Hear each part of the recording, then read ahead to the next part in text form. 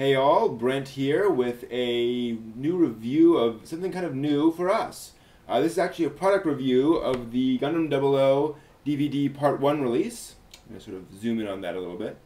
And this is where I'm reviewing just the product, just the release itself, not the 00 itself.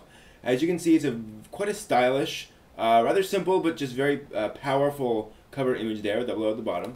And here's what it looks like on the back. Quite nice. And inside it comes with two discs. Here's the first one. Try to get that roughly up. So there's Setsuna there. And here is the second disc. Bit of lock on Stratos there. Quite nice. This was released July 21st of this year, so a couple of weeks ago. The packaging is, as you can see, nice, simple, but effective. The release contains discs or episodes 1 through 9, so the first 9 episodes of the show.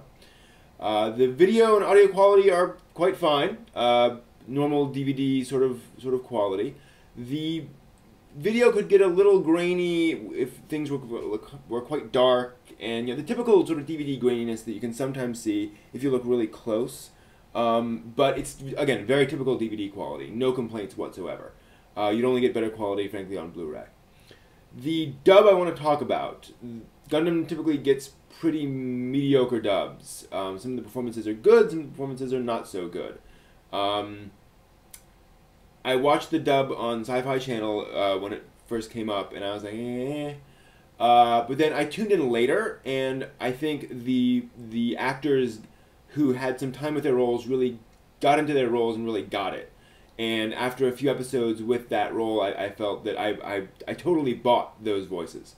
So the dub does get better as time goes on, the English dub, of course. The Japanese dub I love, and there's like no bad voices in there, in my opinion. But then I'm not Japanese, so whatever. The sub, no problems. I watched this show fan-subbed initially because I just had to. And the subs here seemed accurate, reasonable. No complaints there. The extras are pretty typical DVD extras. A few Japanese promotional videos, which are basically just clip shows, and just a couple minutes long. And there's one or two that show some stats for like the mecha and for some of the characters and some brief bio stuff. Nothing new, nothing you wouldn't see on GundamOfficial.com, for example.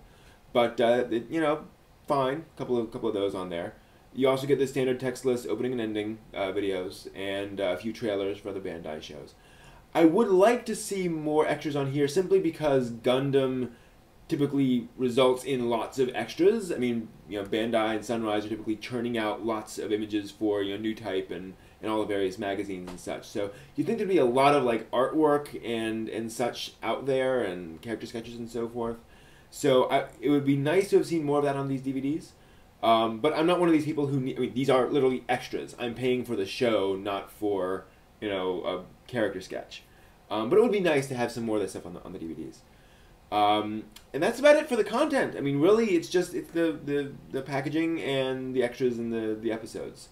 I do want to note that the menus are nicely designed and laid out and very logical in terms of navigating them around. I've seen some really weird menus. And these are just very, again, simple but effective. I also want to note, as typical for Bandai release, all of the prologue or the intro material, which shows like the copyright notice and all the logos and so forth, all completely skippable. Hit the menu button, you can go right to the menu. Thank you so much. I get so freaking tired of having to spend several minutes of my life watching a logo sparkle across the screen. So that's good. And that's about it, actually. That's pretty much what's in there. So that's sort of our first product review. Please leave some comments down there letting us know what you think of these sorts of reviews, what we should do or change or add or whatever, or remove. This is kind of my first time doing it, so I don't know what to put in or what not to. So please leave some comments, and that's it for me. Thanks. Take care.